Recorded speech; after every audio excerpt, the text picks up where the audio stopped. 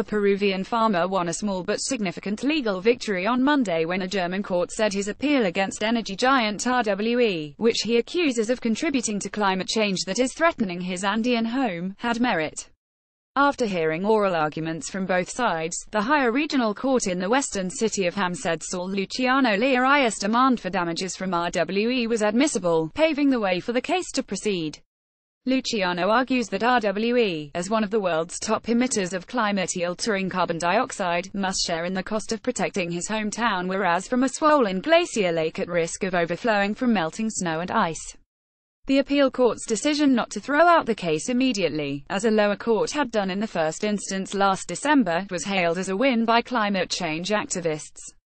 The court in Ham has written legal history, said Klaus Milke, chairman of the pressure group German that is advising Luciano. A group of tourists walk on a tour called Route of Climate Change in Huaraz, Peru. The tropical glaciers of South America are dying from sudden rising temperatures, threatening water supplies to communities that have depended on them for centuries.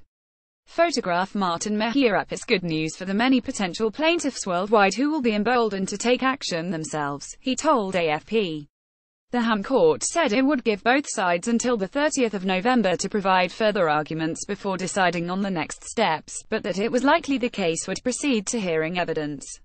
After the decision, RWE reiterated its view that the complaint was not acceptable and was even unjustified, arguing that a single company cannot be held liable for specific consequences of climate change.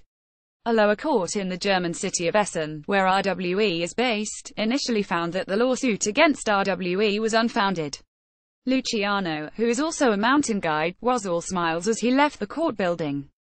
German media have likened his fight against RWE to a David versus Goliath battle. I would like to return home to the mountains and tell the people that I was able to do something for them, the father of two told reporters ahead of Monday's hearing. Luciano wants RWE to pay €17,000 $20,000 to help pay for flood defenses for his community in Peru's northern Ancash region. The 37-year-old also wants the German company to reimburse him for the €6,384 he himself has spent on protective measures. Luciano bases his claims on a 2013 climate study which found that RWE was responsible for 0.5% of global emissions since the beginning of industrialization. He says this makes the firm at least partly responsible for his plight. RWE, Germany's second-largest electricity producer, has long insisted the Peruvian's case has no legal basis. RWE has in the past said it did not understand why it has been singled out for legal action, stressing the efforts the company had made to become more environmentally friendly, as well as modernizing its coal-fired power plants to reduce CO2 emissions. RWE has invested billions in renewable energy as part of Germany's move away from fossil fuels, it says. Luciano's lawyer Rhoda Verayan said earlier on Monday that she believes her client has a winnable case that could set a precedent for so-called climate justice cases.